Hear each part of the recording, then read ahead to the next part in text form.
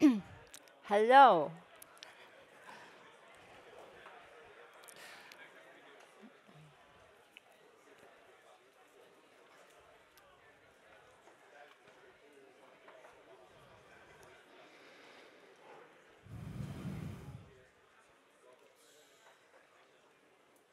Please take your seats.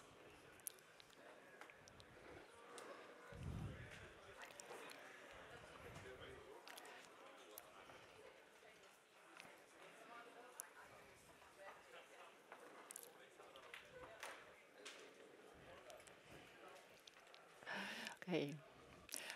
Hello, everyone. I hope you all have had great fika, and now it's time to kick off the office session. My name is Magda Schubert. I'm a global concept developer for offices at Ecofon, and I feel truly privileged to be a host of that session with 4 presentations from acoustic experts. Today we will focus on proofs and tools, meaning the latest acoustic standards for offices. And talking about proofs, our first speaker is a research team leader at Turku University of Applied Sciences. And today he will walk us through his research on the impact of office noise on stress hormones in blood plasma. Sounds interesting? Please welcome Valtteri Hongisto.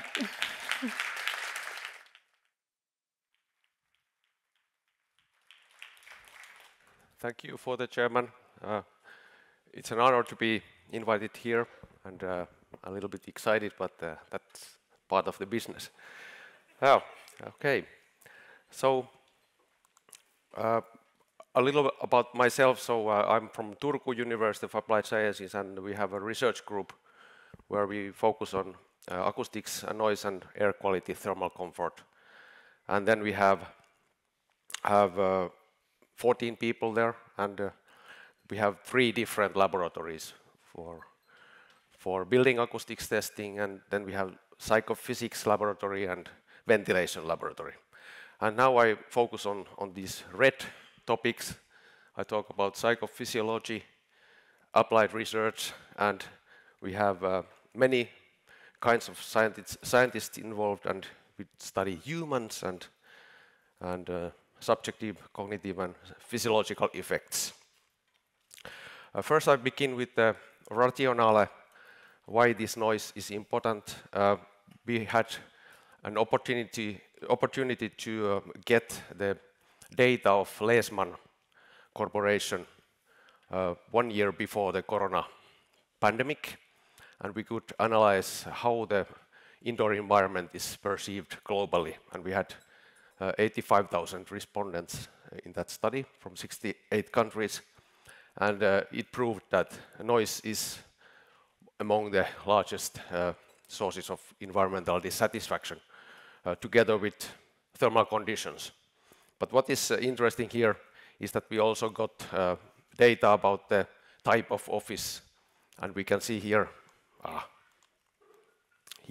the bars. In private offices, proportion of dissatisfied is only 15, but when you go to open plan and flex offices, the number increases. So noise is depending on kind of the office we work. So one important driver to this study was that there is a lot of evidence that cognitive performance reduces in the office if we have a larger speech transmission index. And we had this review a couple of years ago where we collected data from different countries who experimented this question.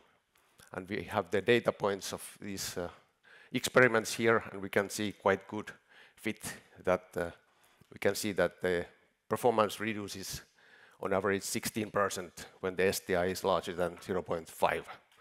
And therefore, the work performance is really a question in open plan offices where we are always exposed speech.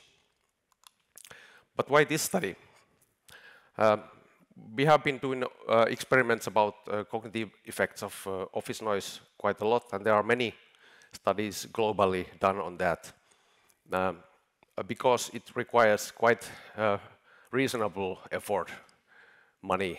I'm talking about money and number of personnel that you need in the experiment. But there is a lot of pressure to do research like this where we study the physiological effects. Because we know that stress is a risk factor for morbidity. So cardiovascular diseases are more probable if you are always in the stress condition. And there are quite few studies about office noise and stress effects. I have listed some of those there, and they give quite inconsistent picture about the effects. And one reason is that they have different methodologies and so on. And actually there was no previous study which has investigated the effects of office noise on the stress hormone concentrations in the body using the most precise and most real-time method, which is blood sampling. And I have a photograph of that on the right. So it means that we take the blood from the arm to the ampoules and collect the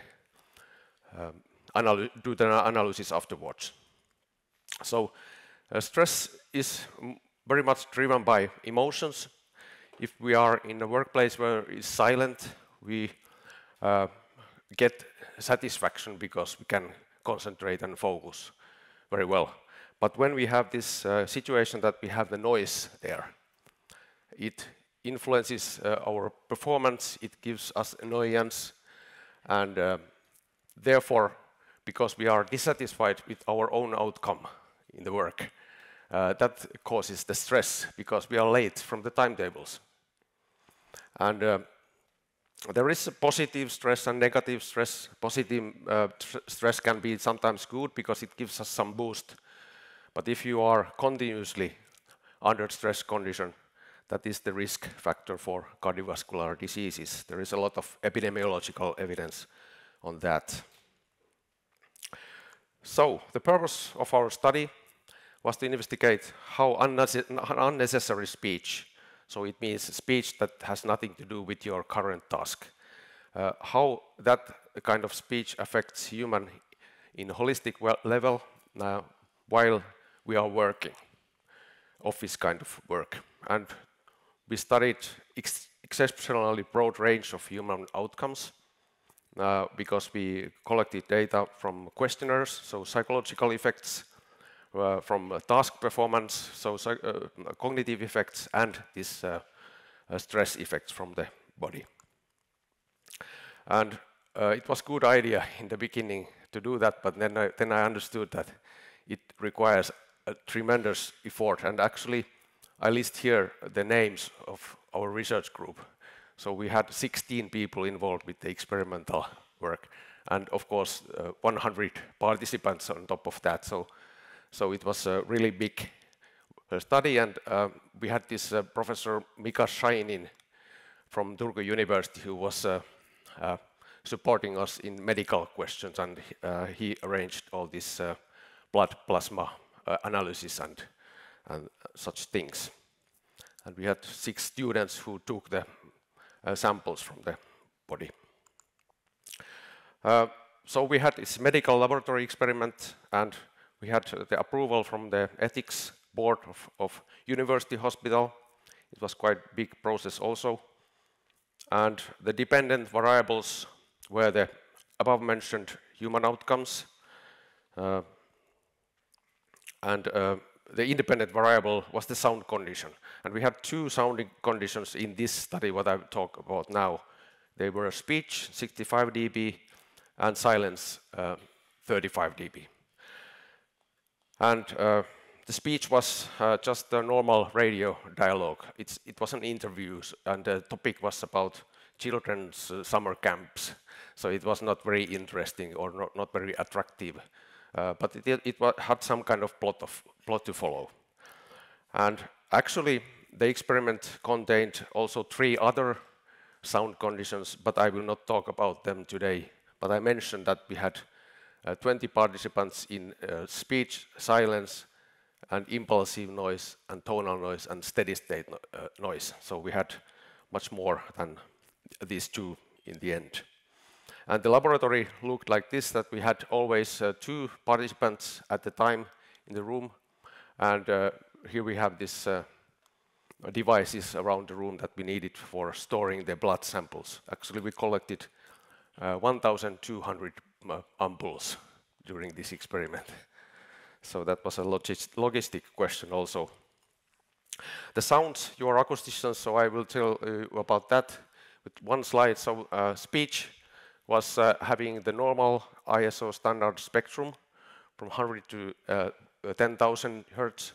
And the silence condition had the same shape, so they didn't differ in spectral shape, but the level was 30 dB higher in speech. And here is some temporal picture. So the background, the silence is 35 smooth, but the speech is, of course, varying with time. So it's impulsive actually, and you can see the variability of sound level in speech. It is high. Some photos of the laboratory. So we need this storage for blood ampoules, and then we move them to another freezer for several months for the analysis. And then we had these centrifuges there. By the way, do you need some old centrifuges? They are now not used anymore. And also some backup if someone faints. And I have one good joke here. I was the first person to test it, and I was a pilot person. We had this general experiment before the experiment started, and I went there, and they tried to push the cannula, and I fainted. That's the reason why we have these backup spaces there, that if someone faints, then we have that some kind of first aid place, and some sugar also. But only 2 people fainted after me. Okay, this shows the experimental room. So the dependent variables once more, annoyance, workload in questionnaires, and then we measured stress with many ways, heart rate variability, heart rate, blood pressure, and cortisol and adrenaline concentrations. And we measured 3 different psychological tasks: NVAC, visual serial recall, and auditory serial recall. And the procedure was that we had the duration of the whole experiment. It was 3 hours, so quite long. And it was always beginning at the same time, because there is a strong diurnal variation in cortisol concentration in the blood, so we had to wait that people get more stable in a way. Then first is restoration, where people get calm in the place and they are not so excited, and we put the catheter in the arm so that after that they are excited and the cortisol level is high. So we had to wait quite long before we start to take the blood samples, and we took them 6 times in red lines, and then we did the questionnaires 8 times. And we had this baseline phase first, which is silence, and we made all these psychological tests, so they were working all the time. And then we had this experimental phase, and 20 people were having this speech in this condition, and 20 people had silence, so they had actually the same condition in both phases of the experiment. Now I go to the results. First is the psychological part. So the questionnaires, they are not showing anything new.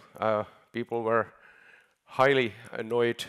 So this difference means that we compare the rating to the baseline. So the baseline was first, and then you have the condition, which is speech or silence. And in silence, of course, nothing changes, so the annoyance remains at 0 level, the difference, but in speech, high increment on a range of from 0 to 10. And workload was also significantly higher in speech. Then performance. We had these 3 tasks, and we have found effect in 2 tasks out of 3. I don't talk about results, 0 results. I only picked the cherries here. So we found that in silence, the percentage of correct answers in 3 back task, which means that you have to remember 3 numbers back. It was much higher performance than in speech, and also in this auditory serial recall task, we had this strong effect. And now the stress. Cortisol concentration in blood plasma was higher in speech than in silence. So this is taken from the blood plasma. And the difference is significant. It's not very, very significant, but anyway, with 20 people in the experiment, that shows that there is an effect. And also we found in NBAC task, we measured the heart rate variability, and we found out that when they did the NBAC task first and then the second NBAC task, it was done twice, we found that the heart rate variability had significant change, so that the heart rate variability reduced, which means higher stress.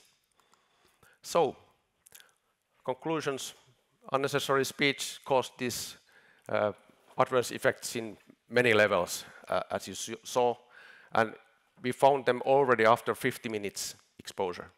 So it's very probable that in the office where we work much longer, it's very probable that there is the risk that people get stressed also. But we cannot prove that. It was an experiment in laboratory. But in practice, we hope that these results benefit you and all kinds of people in this field who are trying to explain people why to invest on noise control. It's quite evident that we should pay care to open plan offices and acoustic design there. And you know how to do that. Okay, this has been published a couple of years ago during Corona pandemic. It was not very fashionable at that time, but now it is again. So we have a lot of publications, and thanks to funders, and thank you.